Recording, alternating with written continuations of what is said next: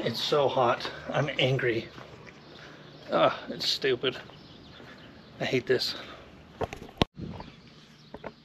Hi friends, welcome back, or to the channel. Jesse, this is Cadillac Run Customs. It's hot enough that I take it as like a personal assault.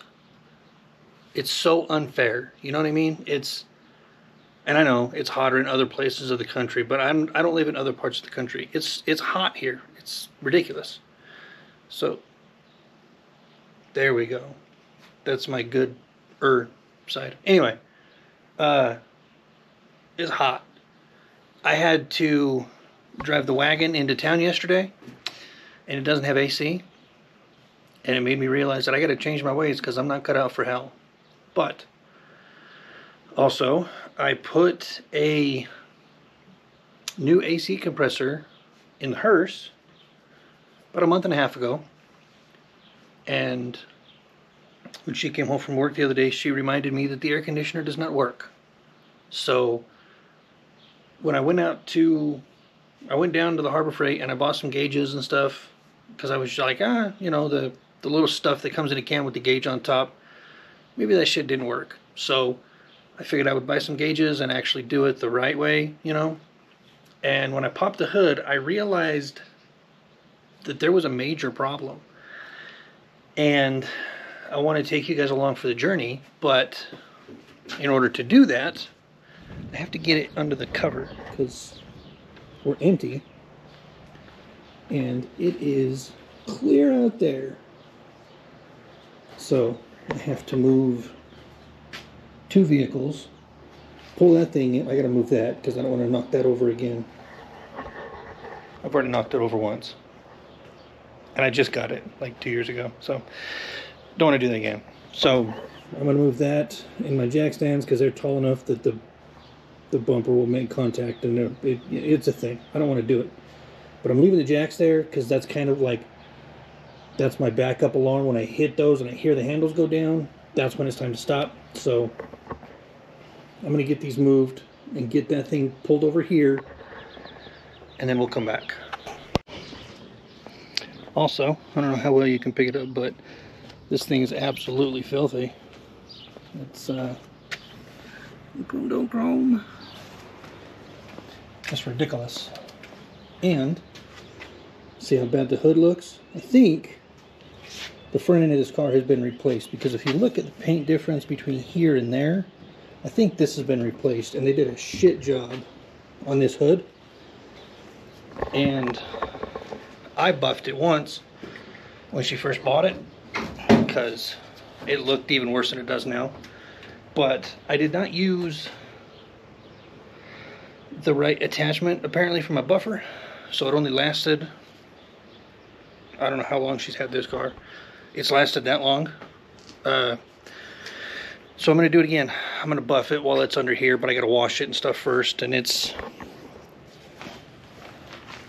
ridiculously dirty. So yeah, we're gonna fix that. But this is not the color that your air compressor is, or your air conditioning compressor is supposed to be. And this is white. Sorry, got a magnet on the base of my tripod I forget about all the time. Anyway, look at that. It looks like that bearing said, I froed up. I don't feel good. And that clutch is completely, oh, it does move. Hear it? It's crunchy. I don't know how, I mean, she got lucky by not having this thing on fire, because the color of that metal, that thing has been hot. So I have a new warrantied out one. I'm going to let this cool off for a minute because it's been sitting outside, and this black is incredibly hot to touch. So okay, it's kind of cooled off. So we're going to start by unplugging the pressure sensor and the clutch switch, and then I'm going to take, actually I'm going to leave these caps on. I'm going to take this one off just so I don't lose it, but then there's one bolt right here Once I get these two unplugged and I'm going to pull the pressure sensor out, I'll be back. To pull the sensor out, down inside there is a little snap ring. Here. See the little ears in there? That's it. You just pull that snap ring and the sensor pulls right out. So I'm going to get these two things pulled here, these, and get started loosening this bolt, and then I'll come back. So in order to get this pump out, this bolt right here is a 15. Hello. Welcome back. What's on your face? So we were playing in the water at Chico's house, and Okay, so that doesn't explain what's on your face. Why does your face look like it's all muddy? dirt. Dirt? Yeah. Okay. Like, we put the hose inside of the hole that... Okay, clutch switch, pressure switch. Now this one here is a 15 millimeter. You have to take this bracket off. I don't know if your Cadillac is the same as this one, but this bracket has to come off. And this is a 14, and that's a 13 there. Can I have this? Yeah. Have you had one today? Nope. No? Okay. Mama doesn't let me have her. So. Oh yeah, I forgot. Then this one's a 15, and it goes down to the exhaust manifold down there, and then there's just one nut right there. So before all of this though, I have to take the tensioner loose and pull the belt off, and then, you know, inside my tensioner is a 15 millimeter as well. Just all these tensioners are spring loaded. That's what keeps your belt from flapping around on you. So just pull it and walk your belt, and that's all. Reset it. Try not to take your belt all the way off. Set your watch. I did. Okay. Love you. Love you. Belt's off. Pressure switch is off, or clutch switch. Yada yada yada. Now I'm going to start doing everything back here. Okay, I'm not sure how well I'm going to be able to capture all this, being as I'm standing right here and my camera's right there, but we're going to try it anyway. Not that size. That's the money right there. Now this system is completely evacuated, because you can tell that from my missing pressure switch right here. There's no freon in the system, it's completely discharged. It was done right-ish, you know. If I lean on that ish a little bit,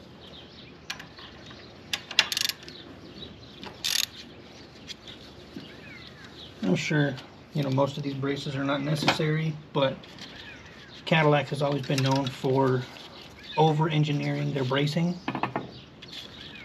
I mean, like that. This is a solid rod. This is not tube, this is not pipe, this is a solid rod that they smashed down and drilled holes in. It's just an AC compressor brace, dude.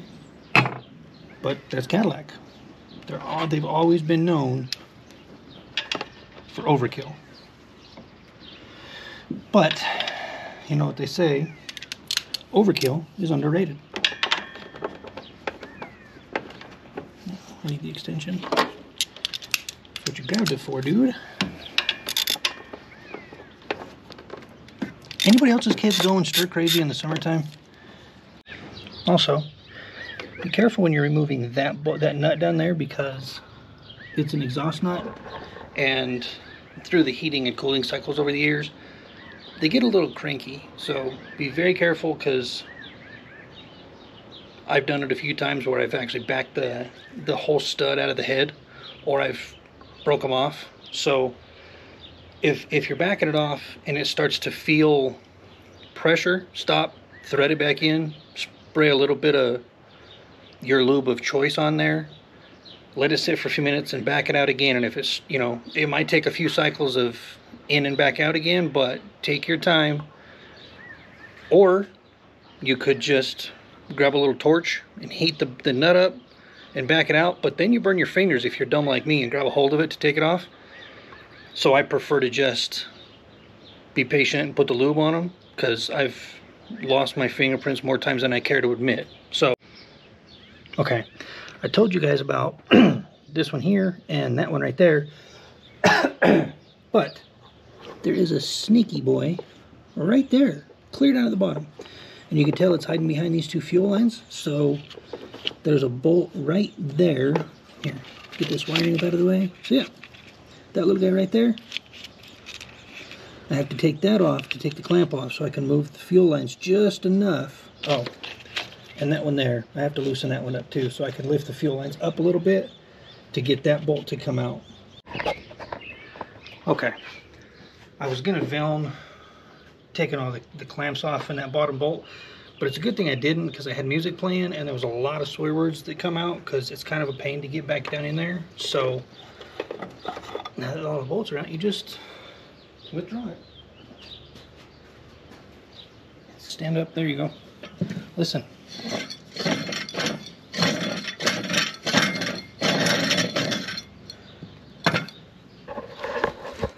That's not good. Sounds like we had a sudden, unexpected, rapid disassembly of a bearing inside there, so this is why I buy with a warranty. Now we have a new one. Just got to confirm that they're the same. I'm sure they are, just, you know, based on the number of them or whatever, because this one's 57395, or sorry, 935. 57935. Same. So I gotta pop this bolt out and that cover and put them back in here.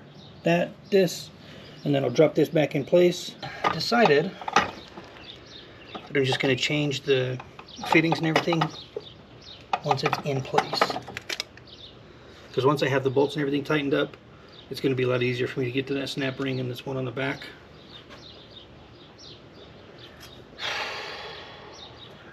Where did I put that? Oh, right there.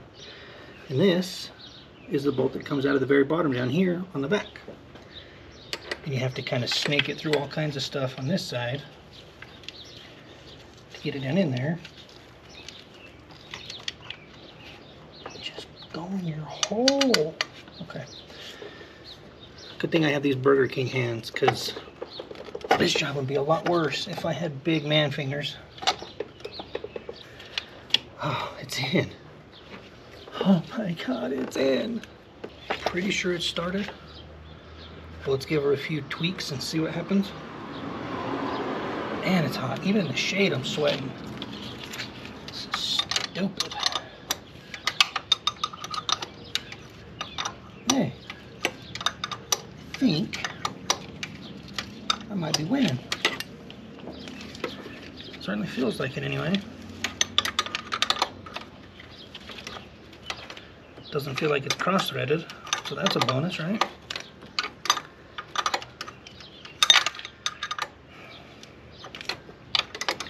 I should be smart and go grab a ratchet wrench, but I'm going to? No. I don't know if you guys know this or not, but don't ever put your bolts in, like I just started that one bolt.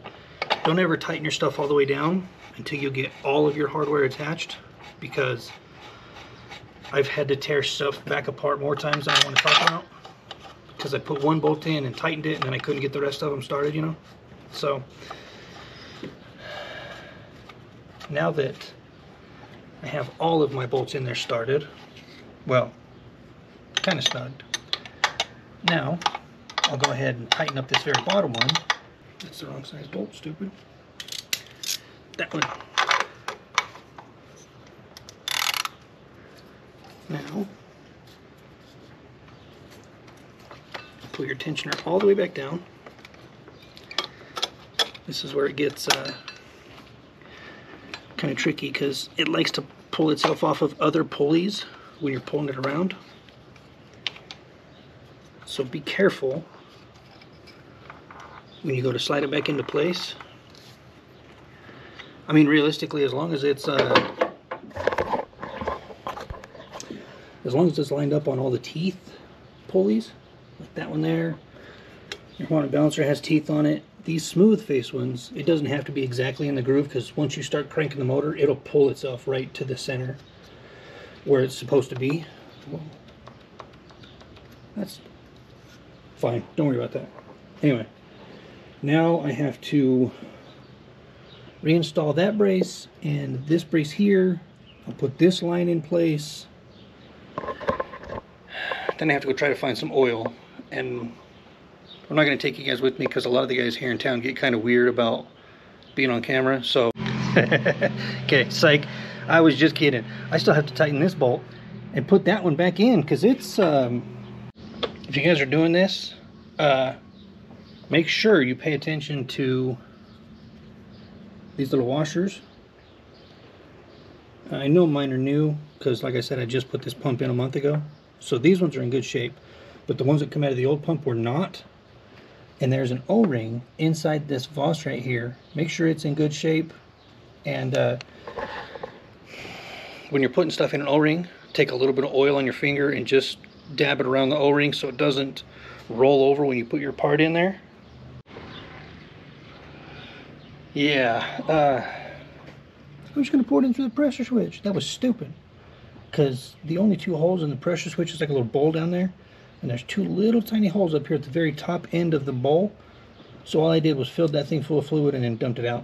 So I ended up taking the lines apart and made a little funnel out of a soda box and just dumped it right in the back of that line right there. Now we get to charge it, and I just bought the stuff. There we go. I just barely bought the stuff and never done this before, so got my pump here hooked up to the center of my gauges, high and low side. Now when you do this, it's literally impossible to put these in the wrong place. You see how big that is? Here, let's hold it next to each other. They're two different sizes, so it's literally impossible to put these in the wrong place. So get this out of the way. Probably shouldn't have it there. Just like that. Now that this is all hooked up, get these connected, and then go ahead and open these all the way up. They say you don't need to open them all the way up, but I do, you know, until they stop, and then I back them out about a half a turn. Now, turn this on. So it's quiet. Now open both of these up. We have the vacuum change tones.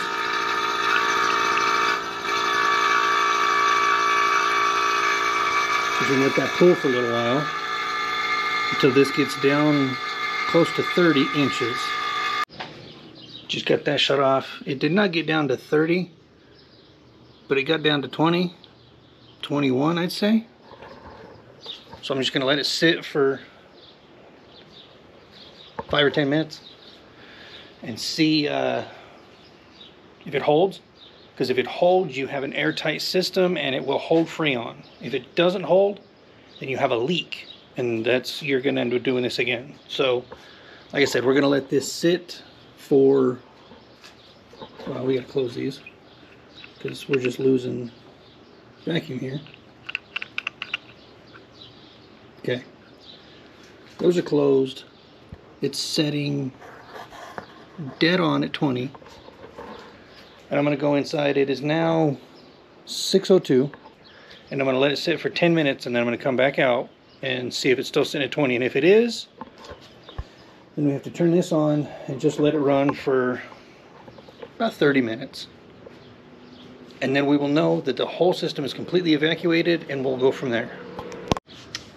It's been about 15 minutes, and we're still holding dead on at 20. So I'm going to go ahead and fire the pump back up and let it run for about a half hour. Should be fine. Then after that, I will come back and we will start to charge the system. Well, it's been 40 minutes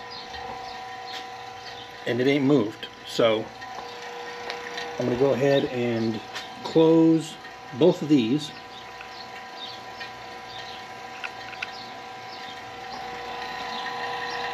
And kill that. Now that is off, these are holding the vacuum to the system, so now is the time for this stuff. But first I have to get these out of the way, which they pretty much are. Turn this on. My temperature is at 60, so that means the AC is on. Unhook this from the compressor. That's hot. And this, by the way, does not come with the gauge set. Take this.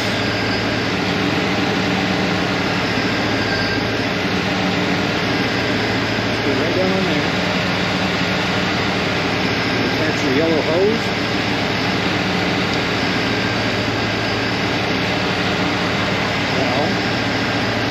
Put this down, and it's going to pierce the can all the way up. Okay. Just set that down. Set it down somewhere cool, not somewhere hot. Only use the low side here, so turn this on. See that? You can see it in here. When you start moving material, the gauge is fluctuating here.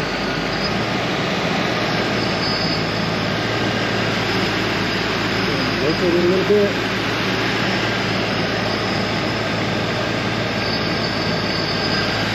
Compressor has not kicked on yet,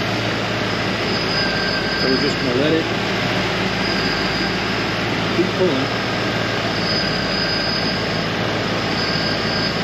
until that compressor kicks on. Oh, buddy.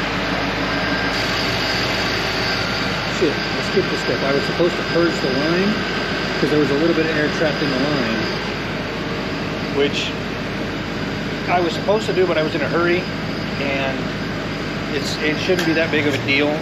It's still taking the Freon. It's just not taking as much. So, yeah, when you put the can on first time, from the vacuum pump, you're supposed to take this off. There's a Schrader valve in here. And you just purge it until the refrigerant comes back out. I didn't do that stuff. So, that's fine. Just take it.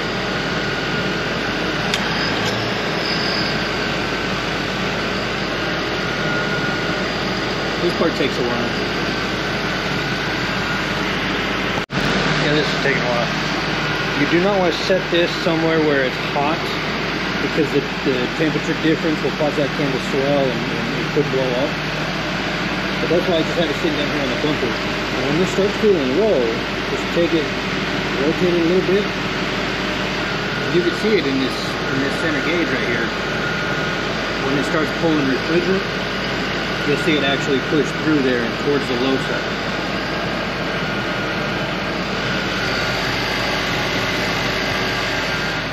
Still waiting for the clutch to kick on consistently. I'll probably have to change it to the second can before that though. Here,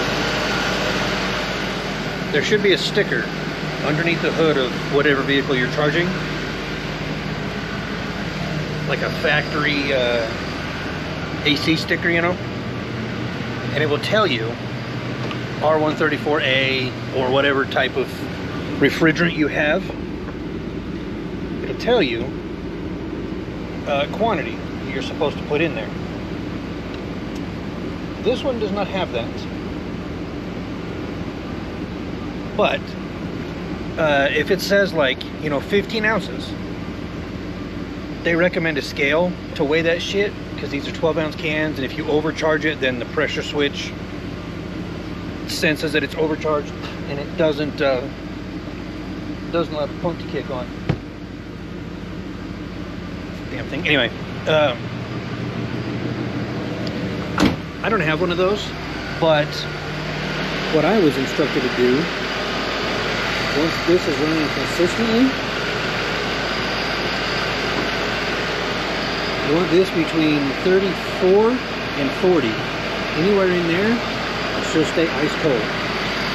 Just waiting for it to take all the refrigerant out of this can, and I'll change it to the next one, and it goes like this can, bad out. So now, let's put this one, disconnect the can,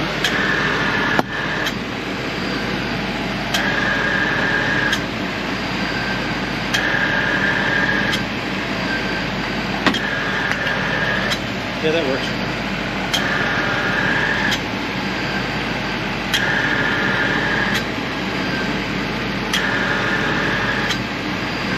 Put it in, pierce it.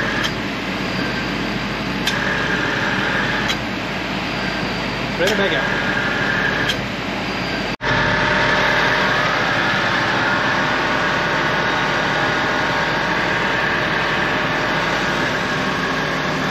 That's dead on.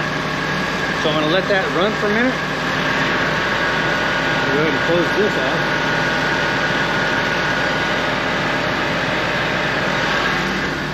Let's have a feel. Oh, buddy.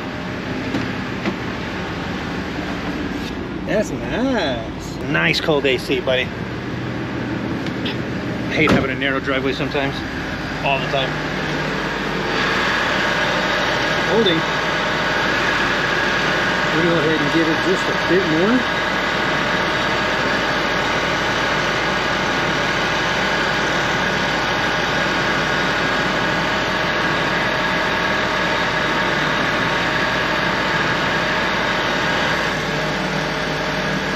Let's go get her and see what she thinks. Well, that's pretty much going to do it, guys.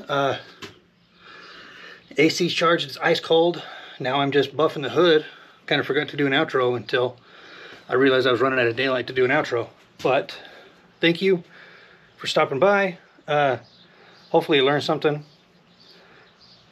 It's substantially easier than I thought it was going to be. So if I can do it, you guys can do it too. If you haven't already, subscribe to the channel because I do appreciate it and it does help. I need all the subs I can get. So I'm trying to get to that first 1,000. Tell your friends. Come on over. Yeah, I'm going to wrap it here so I can finish buffing this hood before I lose all my daylight. So remember, guys, your dreams don't work unless you do.